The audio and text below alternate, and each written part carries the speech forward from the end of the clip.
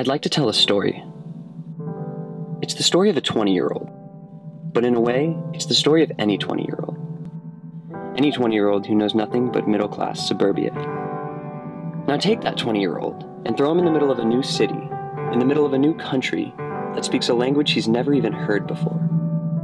Show him the view from his new bedroom.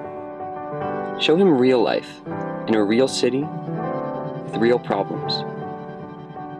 Force him to make entirely new friends, to learn an entirely new culture, and to rebuild his life from scratch. At times make him feel small, and at times make him feel like he's on top of the world. Take him to the bleeding edge of his comfort zone, and toss him into the void. And then it's simple. You sit back and watch.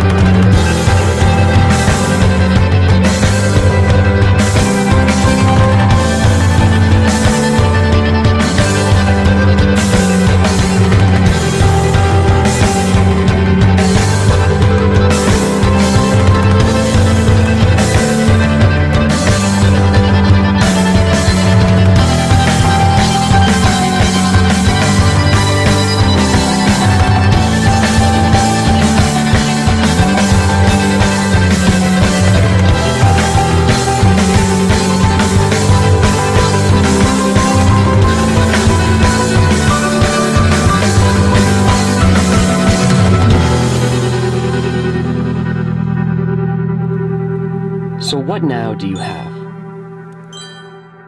You have a 20-year-old who's not afraid to be alone.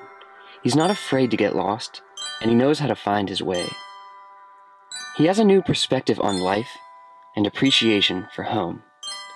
Most importantly, however, studying abroad reminds an individual of something I think we forget all too often, and that is the very simple fact that you and you alone are the ruler of your fate. You put each foot in front of the other, you make every decision, and you make every new connection. It is never too late to live the life you want to live. It is never too late to be the person you want to be. And once you realize this, all the barriers in your life fall away, and you know that anything is possible.